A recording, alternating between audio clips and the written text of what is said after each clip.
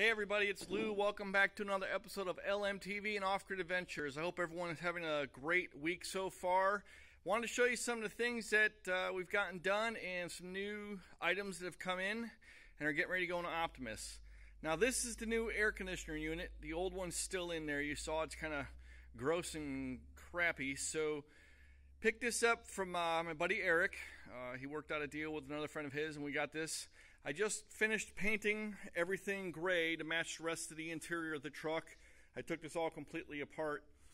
Much better system. It sits a little bit deeper into the truck, but that's fine. I'm not too concerned about that. Better vent system on here, but again, now we're going to have AC, which is going to be a huge plus in the truck. We're still waiting on some more of the parts that are coming in from a friend of mine to get installed to Optimus here. Then we'll go ahead and do the full tear out and put this in. I didn't want to go ahead and start on this yet because from what I understand, there's a couple of things you have to do in order to get this unit in. There's some air lines that have to be moved out of the way. There's some other ducting that has to be done. So once the parts get here, then we're going to dive into it heads on and just get it done all at once. And then we'll bring it over to the shop and have them fill it with Freon.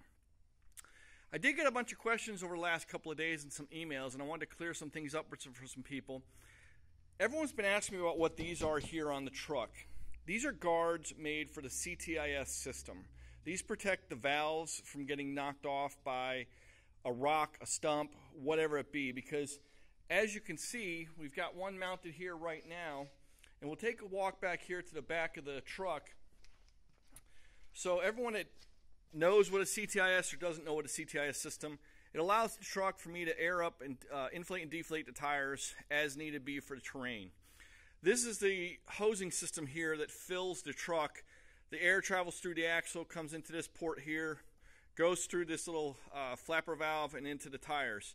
Now what I'm talking about, if you knock one of these off or rip this little nub right here, which is just your normal everyday valve stem, if we can get this one off here, it's on pretty good, right here, you are out of luck. You're going to have a flat tire, you're done, you're not moving. And one of our buddies that has a vlog here on YouTube as well did just that, and thank God he had the ingenuity. He found another stem and was able to fix all that, change it out, and get himself back on the road because they were stuck up in the middle of the woods. I'm not going to say any names, that person knows who they are, but again, good thing he's got his knowledge of these trucks and knew exactly what to fit. Now, they are available on our famous auction site. You just got to keep your eyes open for them. But what really stinks is these things went from being about $25 for this little ring. It's not little, it's pretty good size. It's almost 16 inches across. They used to be $25. Now they're closer to like $100 a piece. So, again, it's one of those things, you want to spend the money and protect yourself from having a flat in the middle of the off-road. And I can assure you that a tow bill or having somebody come out to fix that out there or changing a tire, you'd probably be saying to yourself, I should have spent the $100 per tire and gotten these things. Now, for the people that are buying the 6-wheel version, the 5-ton, obviously you have to buy 6 of these all together. But again, that's what they are. Like I said, people have been asking me, you know, what are those funny rings on the tires? But they are CTIS guards. Again, they protect the whole system, so you don't have to worry about knocking that little valve off, and you can stay going on your way for that. So, again, a little bit of progress here on the truck. You know, this is the fun stuff that's happening now. Hopefully we'll get the air conditioner unit in here, and then we'll redo our air brake system, get all this hooked up, back into the truck, running, and we'll be on our way to finishing up the interior of the cab. So, again, hope you liked the video. Keep the questions coming. Keep hitting the subscribe button. If you haven't, hit the like button. Hopefully everyone likes them. And we'll keep bringing good quality content to you. And again, if you want to get a hold of me, shoot me a message. I'll send you my email address.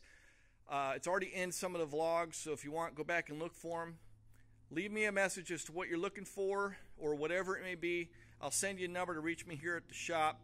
Again, I've had a few people message out to us and very interested in us actually building them a truck. If you do have a concern or question, or if you wanted me to build you a truck, by all means, I'd be more than happy to. Again, hit the subscribe, hit the like, leave a message. I'll get back to you. Everyone have a great afternoon. We'll talk to you soon.